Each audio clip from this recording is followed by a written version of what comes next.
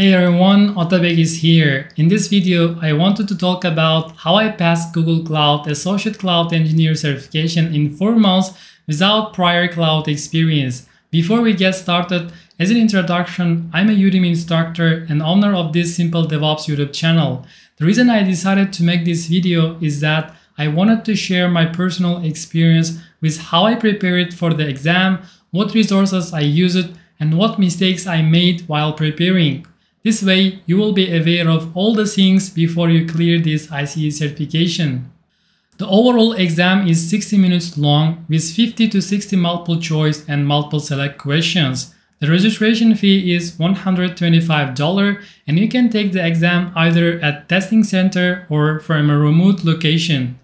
As you can see, Google Cloud recommends having at least 6 months of hands-on experience with Google Cloud products and solutions.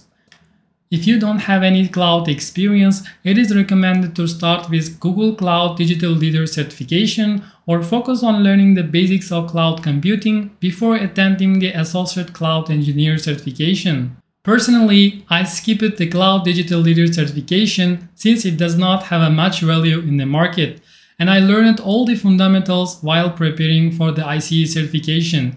It took me 4 months of study to gain some confidence since I did not have any IT background. So here is how I spent my time preparing for this exam.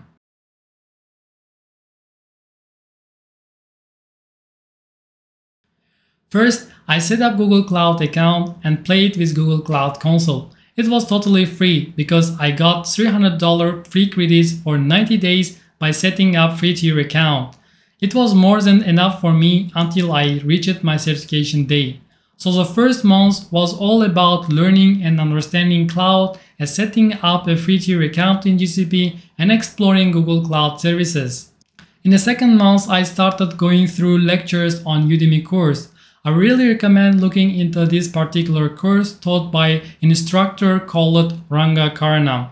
There were around 70 hours of content, and this was where I spent most of my time studying. As far as I know, this course is a #1 on Udemy and provides you valuable and informative content as evidenced by the number of enrollments it has. In the third month, I enrolled Google Cloud Skill Boost and started improving my hands-on skills by going through Cloud Engineering Learning Path. This will give you lots of opportunities not only enhance your hands-on skills, but also learn more detailed things in Google Cloud. Finally, in the last month, what I did was search online and find several practice questions. I found a really useful YouTube channel called Awesome GCP from Satish Vijay that explained sample ICE practice questions very well. This was very effective to identify gaps in my knowledge. All in all, I would highly suggest you guys book your exam ahead of time. This will force you to feel sense of urgency and push you to manage your time effectively, so you will have plans on what to study until the exam day. Thanks so much for watching, and I wish you the best of luck with your upcoming certification exams. Please give this video a like if you found it helpful and subscribe for more videos like this.